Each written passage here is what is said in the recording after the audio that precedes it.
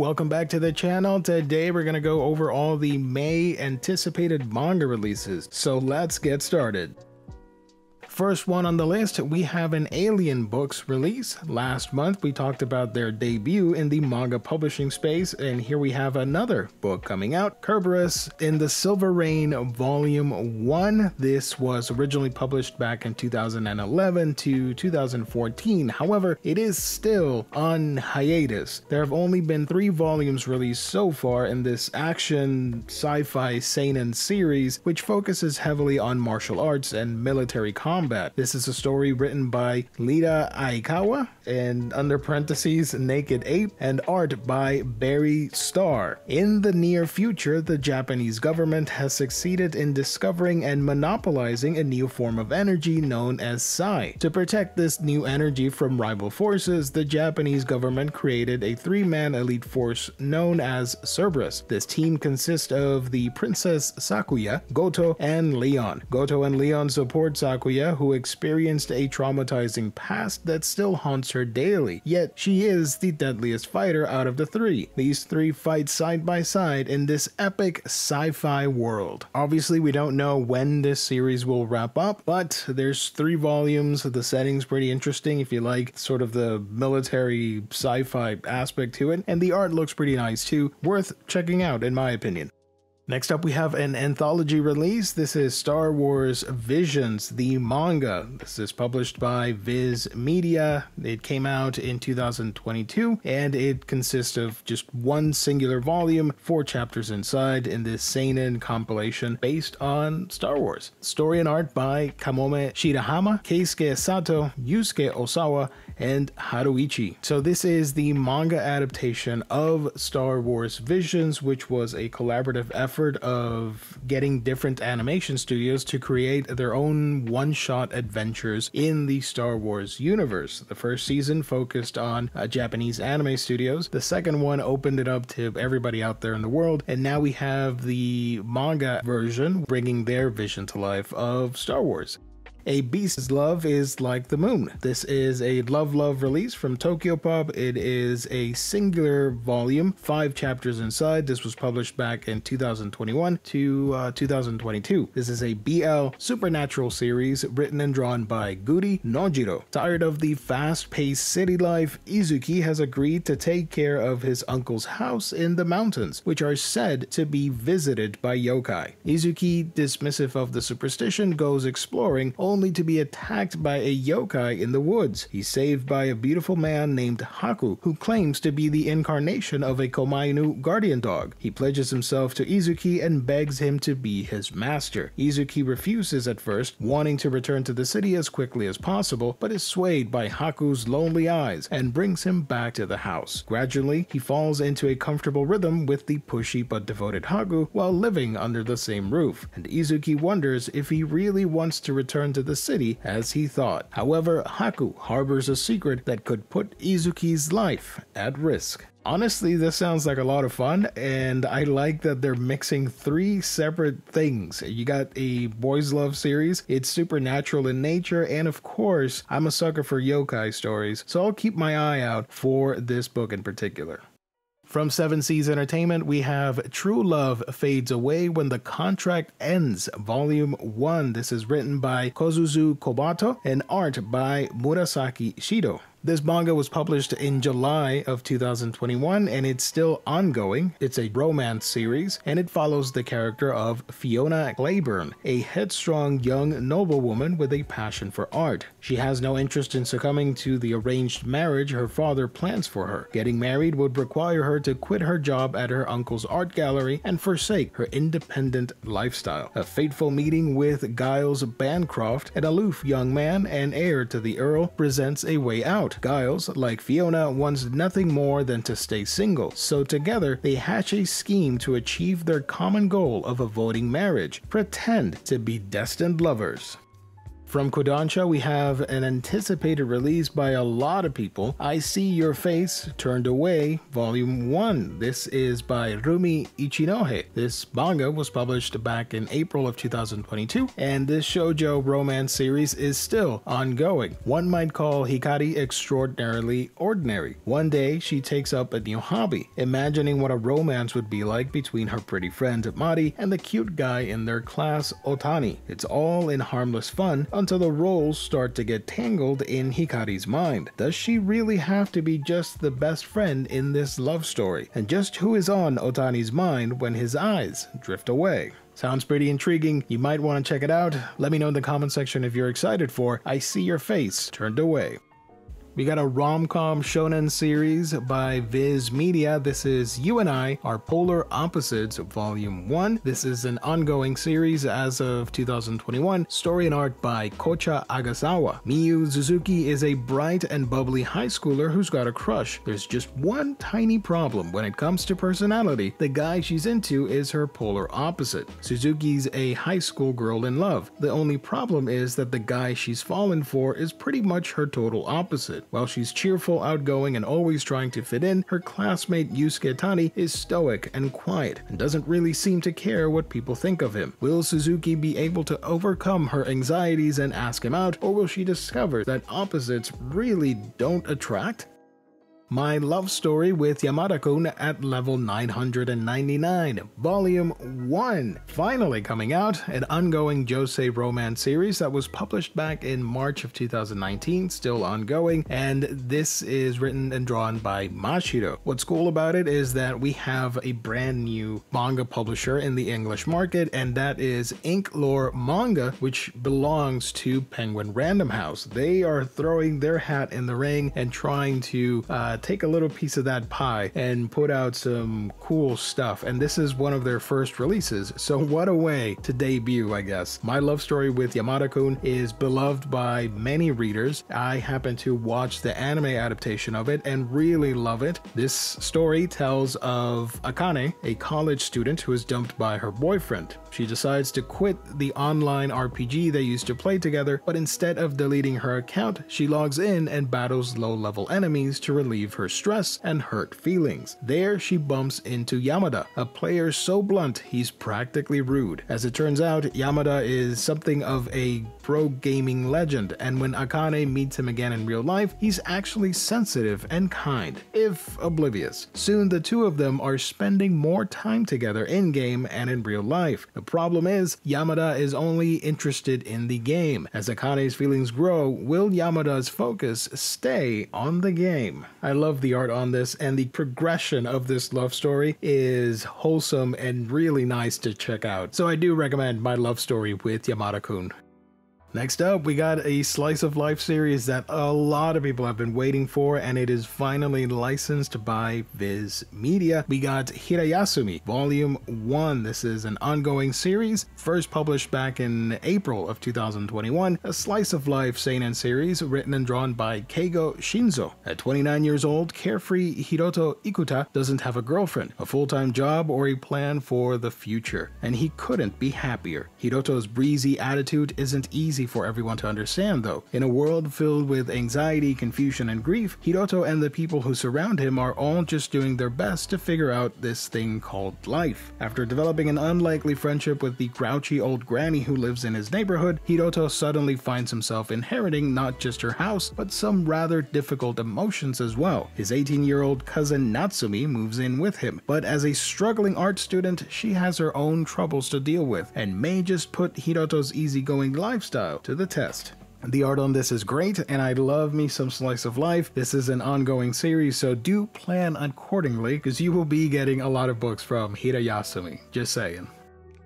From Yen Press, we have She Likes Gays, But Not Me, Volume 1. Now that's a title. This is a school drama josei series that was first published back in January of 2019, and it ran for a total of 13 chapters collected across 3 volumes. This is written by Naoto Asahara, with art by Akira Hirahara, based on the critically acclaimed novel. High schooler Atsushi Ando has always hidden the fact that he's gay, but one day he sees his classmate Sai Miura with a BL book, a small moment with major consequences. Atsushi longs for a normal happiness with a loving wife and a biological child, but what can he do when he's not turned on by women?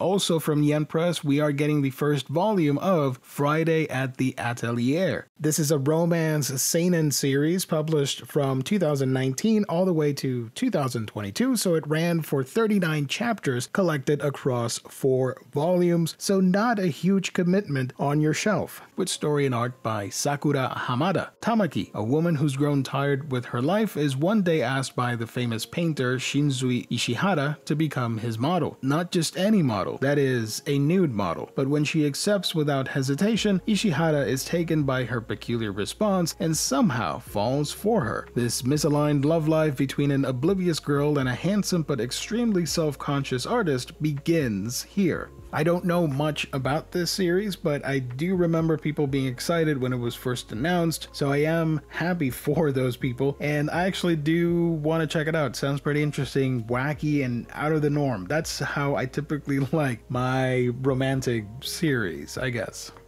From 7 Seas Entertainment, we have My Girlfriend's Not Here Today, Volume 1. This is a GL ongoing series which was published back in 2021. Story and art by Kyoko Iwami. Pent up and tired of her apathetic girlfriend, Asahina Yuni turns to an anonymous online account to let it all out. It's just another day of doom scrolling after class when Asahina gets swept away in conversation with the beautiful outgoing Taki. When Taki turns out to be following Asahina's private account, it's cute, right? Taki would never blackmail Asahina, right? With every new lie, the web of secrets and erotic desire grows ever tighter. Man, I'm just gonna say, don't ever anonymously call people out online because it will find a way to backfire. So it's gonna be interesting to see how the story develops. Check out My Girlfriend's Not Here Today from 7 Seas.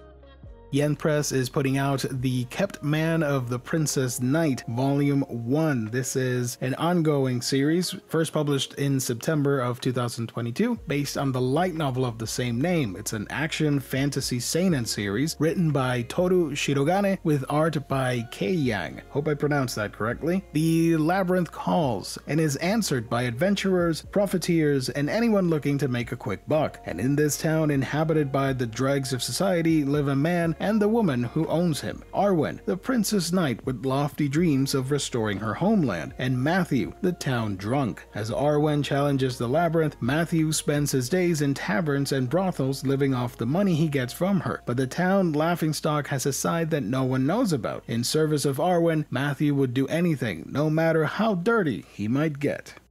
And this manga right here is actually one of my most anticipated books of the whole year. This is by Nujima. Finally, we have Mysterious Disappearances, Volume 1. This is being put out by 7 Seas Entertainment. It's an ongoing mystery supernatural seinen series. It debuted back in October of 2019, and this one is pretty interesting. Burnt-out novelist Ogawa Sumireko and demon boy Arashino Ren are out to collect as many mysteries as possible. But what are mysteries? They're objects, not just secrets. There are things like the elixir of the moon, which restores one's youth. The songs of another world, which must never be uttered aloud. The curious report of the enchanted land, which contains the testimonies of those who have been spirited away. Now in present Tokyo, these mysteries and more are reappearing in the form of urban legends. Our 2 main protagonists are out to collect as many as possible, but Sumireko has a knack for not just finding, but triggering the magical effects of the mysteries. Will she survive her brush with the supernatural?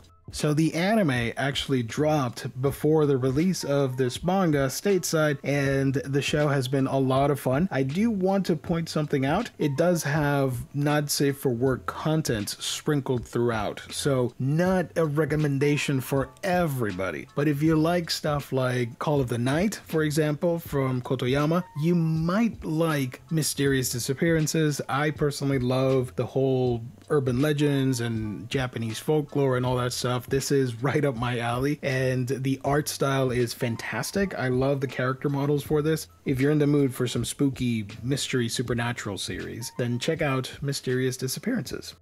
Kodansha has another BL series, The Yearning Fox Lies in Wait. This is a supernatural story, by the way, published from 2018 to 2019. 6 chapters collected across one singular volume, story and art by Enmuda. The year is 1920, the 9th year of the Taisho period. Lifelong philomath Kiyo Fukasaku is ecstatic when he's admitted into the Imperial University and can't wait to begin his new life in the nation's capital. That is, until he gets lost and already finds himself on hard times on his first day in the big city. Luckily, he runs into Ozaki, an eccentric, seemingly well-off man who invites Kiyo to stay in his mansion after he learns about his financial troubles. But there's more to the handsome stranger than meets the eye. Turns out that Ozaki is a fox spirit who had some sort of connection to Kiyo's grandfather, Seishiro, and he invites Kiyo to live with him as a way to repay Seishiro's kindness. But just what kind